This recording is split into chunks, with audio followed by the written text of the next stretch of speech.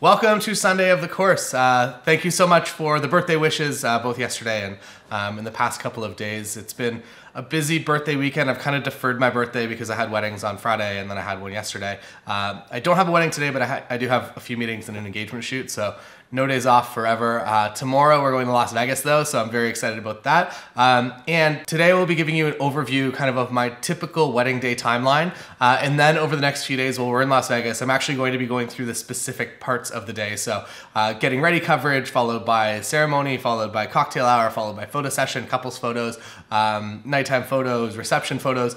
All of that is going to be broken out over the next little bit, so it's very easy to kind of digest. And if you're specifically struggling with maybe like family photos that you just really feel uncomfortable doing them, there's going to be a video dedicated to that, and then eventually a posing video with couples and all kinds of things coming. Today, I basically just have kind of my wedding day timeline here.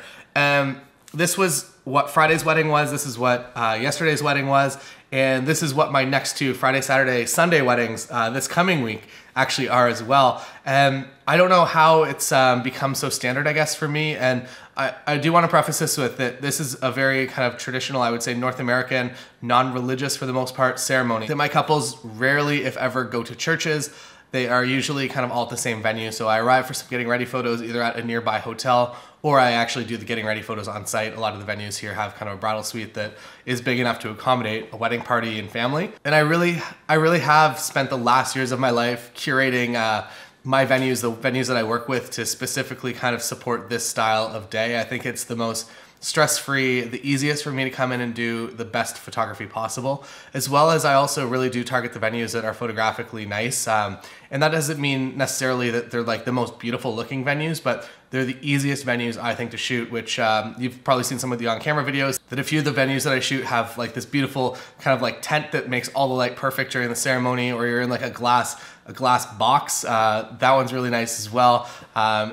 The most challenging ceremony location is actually the one that I shot on Friday, which is called the Hacienda, and it's a very, very beautiful venue, but it's incredibly difficult to photograph. So you really have to put extra effort into creating amazing images there to at least begin to showcase the property. I'd say that you get like maybe 70% of the way to what it actually feels like in the day. So if you're there for the wedding day, the image is probably bringing you closer to 100% of the memory of it. But if you've never been there and you just see images, it doesn't quite do it justice. So maybe that's a helpful tip that calms you down a little bit if you are shooting an amazing venue and you're like, wow, my photos from it just aren't as good as they should have been. That's a common thing that I deal with specifically at that venue. So maybe advice from that: target the venues that you do your best work in, that connect the best with your style. If you're dark and moody, maybe you want those dark and moody venues.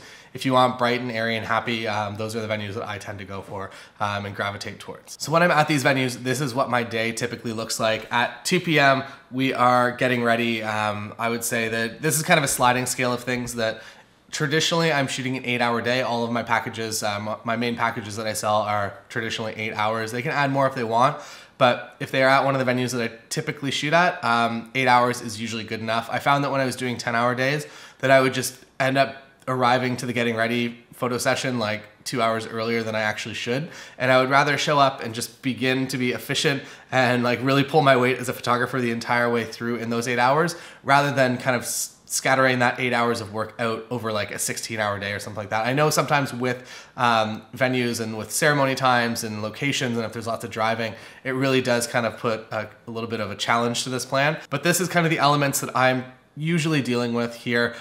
So hopefully you can get a little bit of an overview from this, and then over the next days we're gonna break it out. So 2 p.m. is getting ready. I arrive about 1 hour before the bride gets her dress on, and in this circumstance, in the past couple of weeks, I've been getting ready at the same spot that they are actually having the ceremony. So I arrive at 2 p.m. The first thing that I do is I get all the details, I hang the dress up, I start doing photos of the shoes and the jewelry, and I try to stay as close to kind of the girls' getting ready room as possible so that they can see me doing all of these things. So there's a little bit of a warm-up period. I think that if I just came in and I was like, hi, I'm Taylor, I'm the photographer, and just like started taking candid photos of them, it's like, one, if you have the right crowd, they could like totally be into that, and that could be like the greatest way to enter a room. The way I like to do it, I guess maybe this goes back to kind of my introverted nature, and I feel like it's a more it's a more sure bet, is to, you can also just kind of read the room as you go in, but I think just to do photos kind of around the getting ready area and then kind of move into doing candids very slowly, and then like back to doing some photos of the shoes, and then maybe some like hair and makeup. And I'm usually focusing on the bride first because she's typically the only one that I really have any sort of relationship with. So if she's in the chair getting her like hair finished or makeup finished or whatever, I am focusing on her, and then kind of slowly introducing more photos of the rest of the girls of the family that's around. Depending on the day, I usually do that for about maybe 15-20 minutes. And then if the ceremony is on site or if the reception's on site, I go and I grab some quick detail shots of everything that's set up. These are kind of my safety shots just in case everything just kind of like runs late and we have no time to actually get into the room before all the guests actually get into the room, so I can at least get a few detail shots. This is incredibly important if you're submitting for magazines or if you want to get on wedding blogs, to get as many detail shots as you possibly can. These are the safe shots.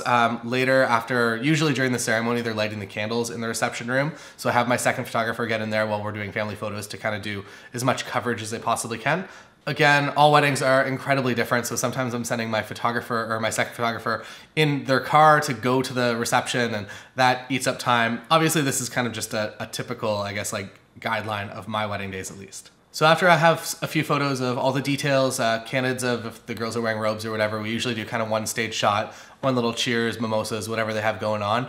And then the bride gets her dress on. I'm a dude, so I leave the room. I wait outside. I ask the girls to basically like either zip like 3/4 of the way, or if it's a corset back or whatever, that takes a long time. So like as soon as the bride's comfortable, just like somebody just push open the door and I'll come in and start grabbing a few getting ready photos. At this point, depending on if we're running ahead of schedule or if we're behind schedule, I'll do a few photos maybe just with the bride. Typically I wait for the photo session to actually do all the photos with the girls and the bridal party. So at this point, I usually have maybe 10 minutes, do a few photos just with the bride, and then get to the ceremony. I guess the one other complication, I suppose, to this is if they are doing a first look, this timeline kind of gets a little bit inverted, that I would probably arrive at something like 1 p.m. We'd have a first look at 2, and then at 3 they would be kind of finished photos and they would go back and hide as guests start to arrive for the ceremony. And then I would go out and I would start doing some details of that, and then candidates as guests would start to arrive. So in this specific case that I've kind of been dealing with for the past couple weeks, going into the ceremony, I'm usually there as fast as I possibly can be before. I like to be there. If I can be at the ceremony a half hour before, that's great. Specifically for doing photo video coverage, or like actual proper video coverage where I need to set up, I need to get like a line out of the board to actually get audio, and we have to test that.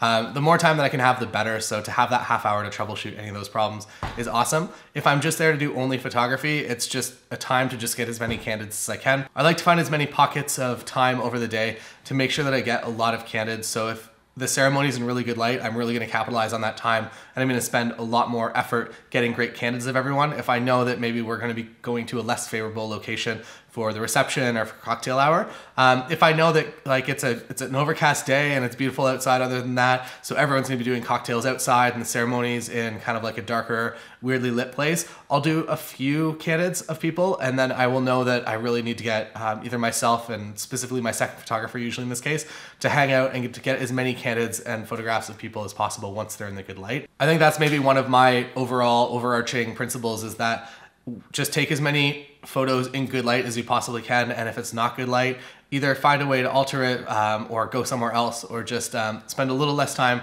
doing pictures at that time and spend more time and more effort. You see how fast I shoot whenever we're in good light, that I really shoot lots and lots and lots of frames. And that's because it's good light, and I know that I want that exact, like decisive, like the best moment possible from each of those settings, because I know that that best photo is going to be better than like spending 20 minutes trying to make something from bad light.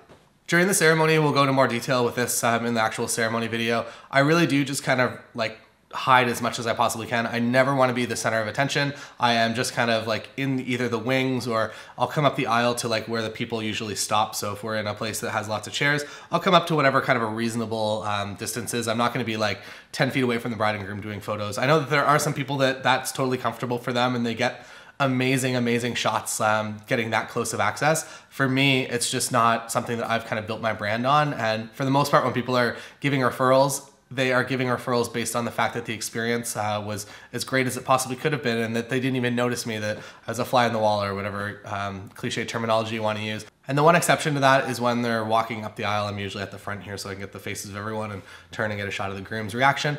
Other than that, I am just somewhere off in kind of the background so that none of the guests can see me. They can hear me because I shoot a DSLR a little bit, but I don't think the shutter noise, you also have quiet shutter mode that does alleviate a little bit of the noise, the echo. But for the most part, I also really do aim to shoot a lot that if they're saying their vows, I'm not taking a lot of pictures to take pictures kind of over top of them talking. Or if I am taking pictures during their vows, usually it's whoever's officiating is actually like saying words in the microphone to get them to repeat the words. If it's just them actually talking back and forth, I'm not like snapping away, getting as many photos as I can because I find that incredibly distracting. I will be taking a lot of frames when like anyone claps, like after the first kiss, once everybody starts getting really loud, that's when I start to, I don't know, like get a little bit more excited on the trigger. And that also is that I feel like when there's that type of energy, there's way more emotion going on that when I start taking pictures in that situation specifically, it's like the bride and groom are doing something, like all the groomsmen are doing stuff, the bridesmaids are doing stuff, the parents are happy. Everybody's just like in a moment. And I think that like the more you can get within those moments as quickly as possible are kind of the better photos from the day. After the ceremony, they come down the aisle, snap a few photos, and then typically I'm leading them to wherever the family photos are gonna happen. I structure my day so that as soon as they leave the ceremony, we'll kind of like, they can have a little bit of time for themselves. There's always a room or something that they can actually just hang out in and just like have even like 3 minutes of alone time is really, really appreciated. That's something else that I really focus on, that I make sure that my couples know that they should have a few minutes just separated from everybody else, whether they're just the two of them hanging out in the bridal suite or before they get introduced, that they just take like 10 minutes and just sit down and like have a drink together or whatever. That is one of the more memorable times I think of the wedding day. So I make sure that all my couples have at least that time in the schedule. I'm not running a photo session like right up until the second they're about to get introduced. I think that the experience is a lot better when there is some time that maybe we do a lot, we're like pretty busy for a little bit, but I want them to actually have time to enjoy their day. And for family photos, we typically have a list of everything that the bride and groom want, and we just start with whoever is the most there. So if the bride's family, or if there's two brides, if whoever's family is there the most, we just begin with them and just try to get as many photos as we possibly can done as fast as possible. It's nice at this point to have somebody that can actually read from the list that knows who people are. So if like somebody's trying to escape, that they can be like, no, you're in the next photo, and chase them down, bring them back. Super, super helpful. After this usually takes 15, 20 minutes. I get the wedding party all together and we do about 15, 20 minutes with the wedding party as well on site, just kind of wandering around, finding whatever we can find. And then the next 20 minutes is all just for the couple. And within kind of those 20-minute blocks, so like 20 minutes family session, 20 minutes wedding party, 20 minutes with the bride and groom, I am 100% happy with that amount of time. I know that I'm probably going to be bringing the bride and groom out for a sunset session or a nighttime session or something like that after. So even if I'm like 90% happy with the photos during that time, I know that I can get a few more in a little bit. When everyone sits down for dinner, I would say that this is kind of the most low impact time of photography. And basically I'm just around, during intros, I'll be grabbing as many candidates as I can of everybody, as well as the people actually coming in. I find it's a good time that everybody's pretty excited. Once everyone sits down, I myself, or I get Tim usually, because he has the super wide on at this point, to get like a shot of the head table. So I like to have like one shot before all the servers come in with wine service. And that is like a very, very tight moment that usually only exists for like 3 seconds. And then after that, everything, like people start leaving the table and whatnot. So I like to do my best to get like that exact shot.